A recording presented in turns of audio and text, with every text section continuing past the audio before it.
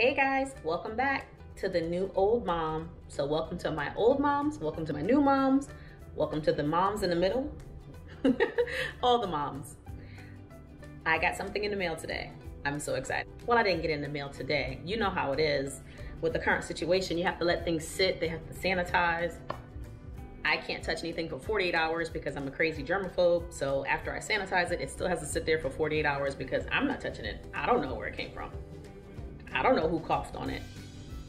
Anyway, let me focus. I got 3 boxes from Georgia Cyber Academy. You guys know that we're putting the girls into online school at home. They've sent the boxes out. From everything that I've been hearing and learning, they have moved towards a much more paperless system, so they don't send as many supplies. So I'm excited to see what's in the box. I'm gonna open it up and let's see what I got. So here are the 2 boxes that the computers came in individually. The printer is in a separate box behind it. Just a heads up, when the boxes come, it will come with the contents of what's inside of it plastered all over the outside of the box. So I would not suggest leaving these boxes on your porch or outside for too long because, as you can see, it says it comes from Georgia Cyber Academy, but also on the sides it says MacBook. Not MacBook, Chromebook. Wish it was a MacBook. So it says contents Chromebook stamped on the sides and in big letters, so anyone seeing it on your porch will know what it is. So here we go, opening it up. Like I said, each box had 1 charger and 1 computer along with the carry case. This is the printer. That was pretty quick. It's a brand new printer that they sent me. I don't know if they send everyone a brand new printer, but we got a brand new one, which was great. We know that the computers definitely were not brand new. This is the paperwork that comes with it, a few quick instructions, and also the limited warranty that came with the printer. And they also send 2 cute refrigerator magnets with their logo. We are champions. So I thought those were nice. The carry cases are nice. They send them in black, which is going to be good for any type of scuffs. It's sturdy. It's kind of made out of the mouse pad material. They are waterproof, which is good for kids, and so they're pretty durable. I liked it.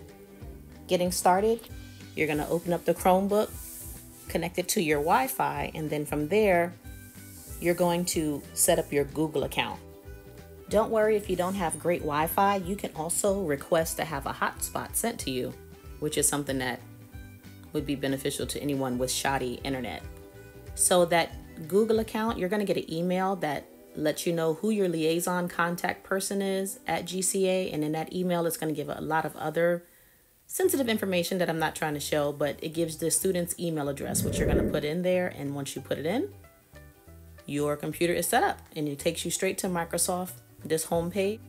After that, you can go to accounts.google.com and you will see that you are already set up because you previously entered that email address when you first turned on the computer. After going to Google, you're going to go to Canvas, which is going to be the main place that you're going to always be in for your student. Accept their user agreement, and then you're going to read your welcome notifications. And speaking of notifications, that's the first thing you really should do. You should set up your notifications and how you would like to be notified and how regularly you would like to be notified. So you will see after you go to your dashboard on the left-hand side, which I'm not showing because again, it has the student information over there, but you click notification preferences and you can set your preferences to either, you see the check mark says notify me right away, send daily summary, send a weekly, or you can even put do not send any information at all. And so it's every type of communication you're going to get from GCA, you can set how you'd like to be contacted. So that's actually all I've gotten so far.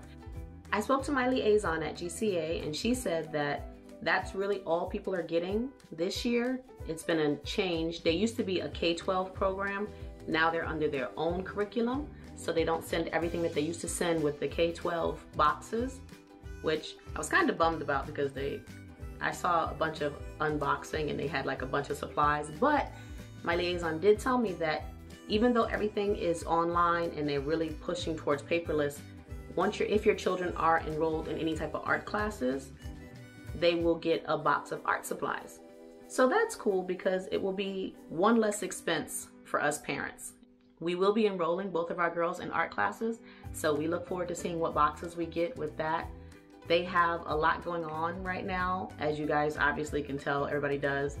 They are doing some more planning meetings and sessions the end of this month, July.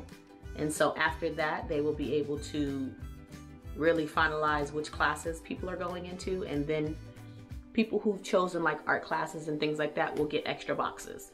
And so when I get an extra box, if I get an extra box, I will let you guys know. Happy learning, let's get to it.